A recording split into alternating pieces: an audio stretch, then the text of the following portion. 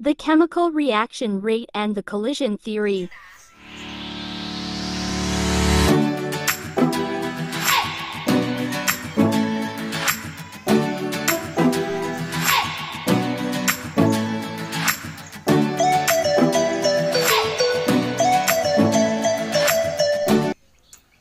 Good day everyone. So today we're going to conduct an experiment about collision theory and the chemical reaction rate.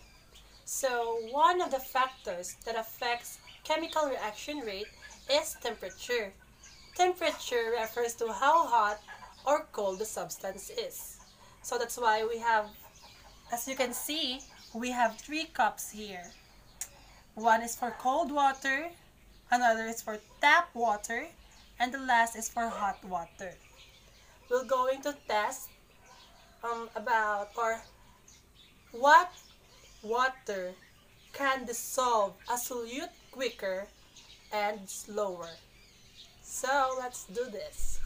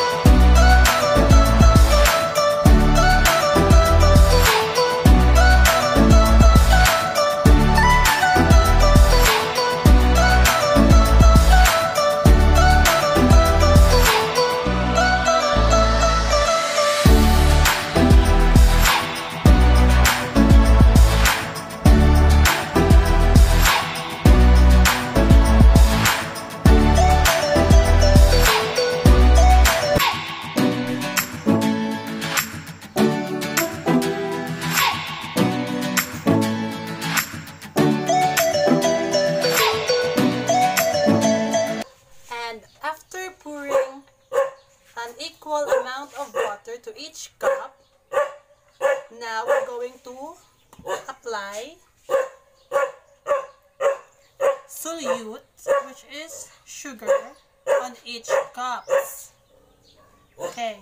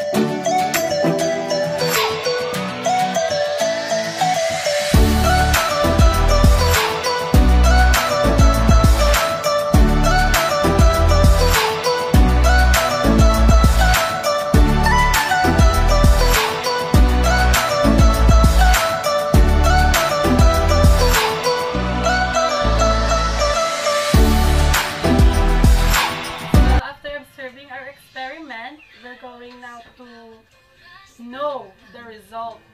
Okay, so this is the cold water.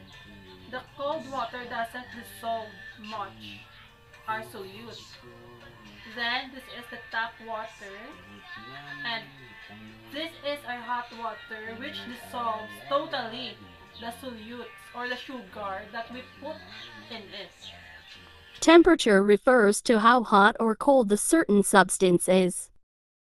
Usually a rise in temperature of 10 degrees Celsius doubles the reaction rate. The rate of chemical reaction increases with the increasing temperature. As the temperature increases, collision between atoms and molecules becomes faster, resulting to buildup of more energy. The increased kinetic energy will equal to or exceed the activation energy, resulting to more collisions, giving rise to a reaction.